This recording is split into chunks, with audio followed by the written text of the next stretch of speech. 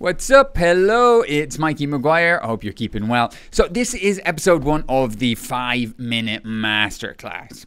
Look, the idea behind this podcast is to give you actionable stuff that you can go off and execute straight away in your music career, whether that's your DJ career, your production career, whether that's setting up a brand, running your own events, all of the stuff that kind of hovers around you as a person in music. We have so many different options that we can do these days. And I don't want you to have to spend years sitting in front of a screen learning all this stuff, so we're going to make them short snippets. Each podcast is just boom, straight in with a golden nugget of information that you can take and you can execute straight away. Some of these will be 5 minutes. Naturally, I will warble on as I can do sometimes, and these will go over. I'll also use snippets from some of my paid coaching programs, and those could be much longer. But if we use them, they'll be valuable. I'm not going to do this podcast forever. This isn't designed to be done forever. What I want to do is spill a whole lot of information into however many podcasts it takes to condense that information. It could be 100, it could be 200, it could be 50. And then I'm just going to leave it as a database for DJs to hop in and to be able to access this information for free. For the first couple of podcasts, we're going to hone in on bookings. I think bookings are the fuel in every artist's fire. Am I recording? Yes, I am recording. Bookings are the fuel on every artist's fire. And a lot of emerging artists, it seems to just go over their heads as to how they're going to book gigs. I hear so many artists say, oh, I need to get a booking agent. Like, we speak to thousands of DJs when it comes to enrollment in our coaching programs because we're really fussy about who we bring in. So we kind of vet everybody in conversations. And one of the big things that keeps coming up when we say, so what do you think you need next? A booking agent, a manager. And this will quite often be from DJs that have no bookings and aren't doing anything of value. And they think, hey, a booking agent is going to swoop in and magically they're going to be Martin Garrix. They're going to be playing 7 nights a week. They're going to be getting more money than they've ever gotten before. And that's not the way it works. You need to build your own traction first. You need to build your own momentum. You need to get yourself from A to D. And then if D is busy enough, if D has enough hype, if D is making you enough money, well then a booking agent might be able to swoop in and take you from D to wherever the fuck else in the alphabet you both need to go together. But a booking agent isn't going to pick up a DJ with no momentum, no traction, and nothing going on. It's just not the way it works. Promoters also aren't going to swoop through your front window, smash the thing down, and land in your sitting room going, ta-da, I have a gig for you. Nobody's smashing down your sitting room with gigs. Yet so many DJs are sitting there and they're not reaching out. They're not pitching. They're not hustling for gigs. It's seen by some to be sleazy. It's seen to be needy. It's what you have to do. I often equate it to, there used to be an old ad on the National Lottery in the UK where a giant hand used to hover outside a window or in front of a couple walking down the street, and it would be like, it's you. And the person would be like, hey, I won the lotto. And loads of DJs are like that. They're just waiting for that big hand to hover going, it's you. There's finally a booking here.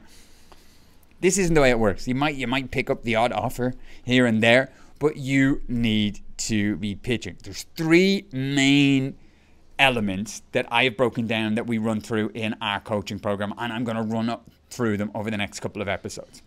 First off, most importantly, you need to have connections. You need to have relationships. It's a relationships game.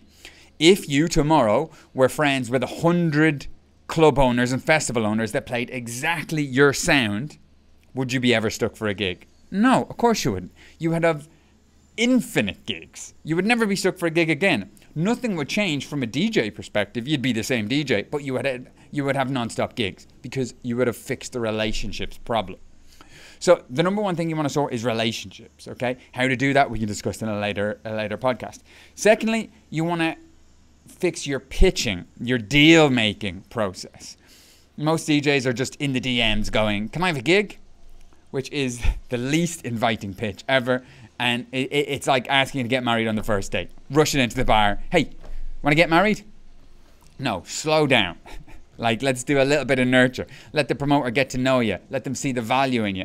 Let them listen to your music. Let them see that you're legit. Let you rise above all the other DJs rather than being in a DM inbox with another 100 DJs all asking the same pitch. Hey, can I have a gig? So we want to fix your pitching process. We want it to be as valuable for the promoter as it is for you. And we want to do it with a partnership mindset. We want to reach out in a way that they want to work with you. And then we want to reach out in a way that we have a follow-up process where we're going to take all the no's we get and then turn them into another pitch, which may be no's again. Maybe one or two might be yeses, and we'll take those bookings and then we'll re-pitch. So we want to learn that when we get a no from a promoter, it's not a no forever, it's just a no right now. It's not rejection. You're not being rejected. They just didn't have a slot for you. It just wasn't the right time. And so we pitch again. We follow up again. And we do it in a nice way, not too close apart so you become annoying. We don't want to be annoying. We want them to like us more every single time we follow up.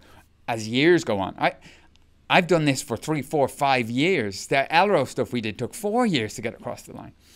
So that's the next bit. After you've got the relationships, you want to be able to close the deals, follow up, pitch them in the proper way. A way that gets them to like you, want to work with you, and gets them converting over time. And then the third thing you want to do is you want to get your socials right, your content right. You don't need 1 million followers. I'm not of that camp. You're not Marco Crowley. You're not David Guetta. You're not expected to have 60 million followers. They book the big acts for that. You're an emerging artist. You can have fuck all followers, 0 followers. That's fine. But you are expected to have good content. You are expected to be able to showcase yourself. You are expected to have passion for your music. You are expected to have passion for the culture around you and what you do. And you're expected to be artistic. You're an artist, you're a DJ, you're a producer. So you should be able to showcase this.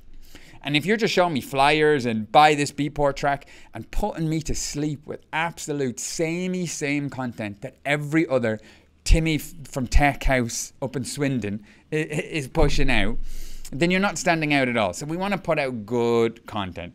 Doesn't need to be lots of followers, so that when we reach out to all of these new promoters and build connections and they check us out, they're seeing somebody that they want to book. Now, when we put those 3 together, the right connections, the right pitch, and then we're backing it up with showing who we are as an artist, so all of these new connections can get the sum of us properly, and if they want to work with us or not, then we start to book consistent gigs. And when we rinse this system consistently, it all starts to work. I'm at 8 minutes and 4. So already the 5-minute masterclass. I tried these before. I tried these a couple of years ago.